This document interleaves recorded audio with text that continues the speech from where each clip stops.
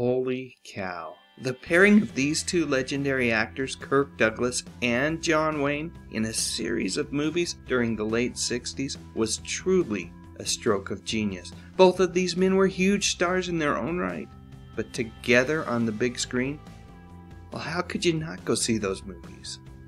For 3 successive years, 1965, 66, and 67, Kirk Douglas starred with John Wayne in Harm's Way, Cast a Giant Shadow, and the epic western The War Wagon. 3 great movies, 6 really wonderful performances by 2 very different actors. Just how different? Well, to use Kirk's own words, he and Wayne seldom saw things the same way. They just didn't see things eye to eye. You can watch the Dick Cavett interview where Kirk talks about working with Wayne right here on YouTube. I'll post a link to it in the description field of this video.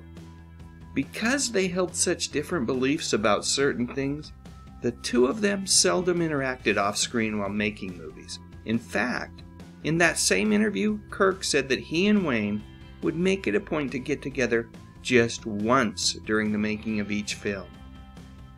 That one time when the two of them would get together, well, they would have dinner.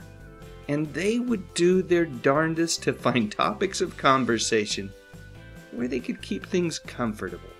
Both Douglas and Wayne had tremendous respect for each other as actors. They both were hardworking professionals when it came to their craft, so it was relatively easy for them to find topics where they could find common ground.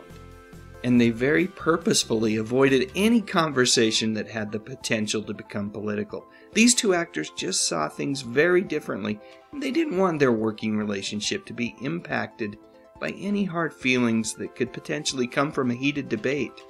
Truthfully, this one simple rule is probably a wise path to follow for a lot of us who have loved ones who may not always think exactly the same way that we do. After dinner, Douglas and Wayne would part ways.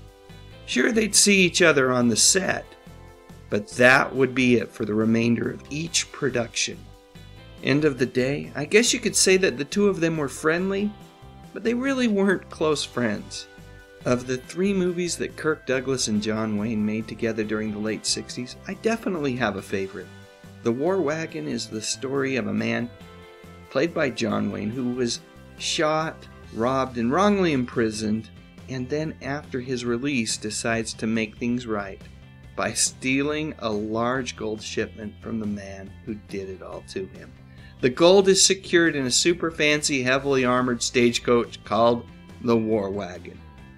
And the chemistry between Douglas and Wayne in this movie is absolutely great. And the whole thing, well, it's a lot of fun. So that's it. What do you think?